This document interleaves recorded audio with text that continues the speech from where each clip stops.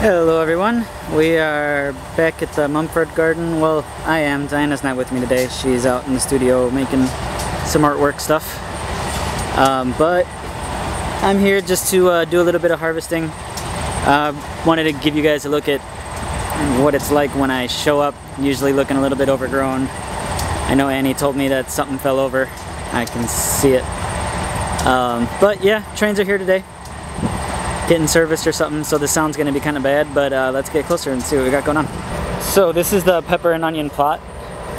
A lot of our onions got killed, but our one big boy's still doing well.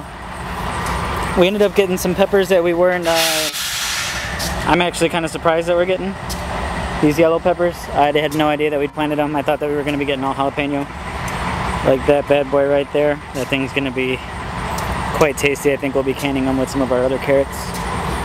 But I don't know, maybe if I dig deeper I'll find some more, but it's not looking too good. I'll show you the harvest later. So this is what must have fallen over. I should have guessed that it was a yellow pear. The yellow pears have really done some damage to this garden. They're great as far as having a bunch of fruit show up, but they grow crazy viney and long. You can see that we're sort of intruding over into Nick's space over here, so probably have to try to figure out a way to get this thing erected after I grab some of the fruit. But as I said, they make a crazy amount of tomatoes, so we're looking forward to canning some of these. Down here you can see some of our black cherry tomatoes are starting to change color, so I'll be taking some of those home. Here's another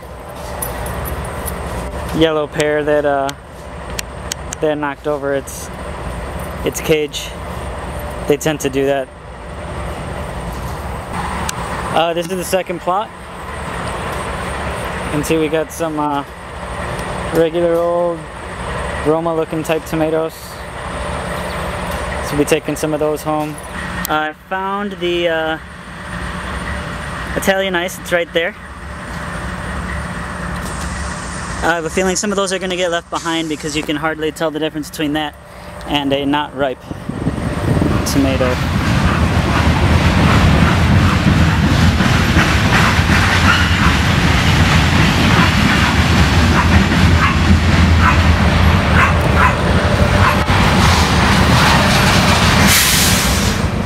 So basically the way this worked is when we came here last week, or sorry, 2 weeks ago, this place was a complete mess. Everything was on the ground. So we did two different things for the different beds.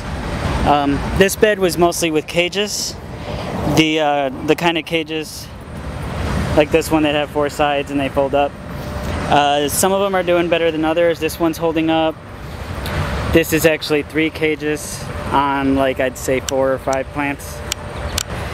We also had this ringy type one that worked out. I don't even know if you can see it amongst all the other branchy stuffs. But over here what we ended up doing was we had a bunch of these fence posts.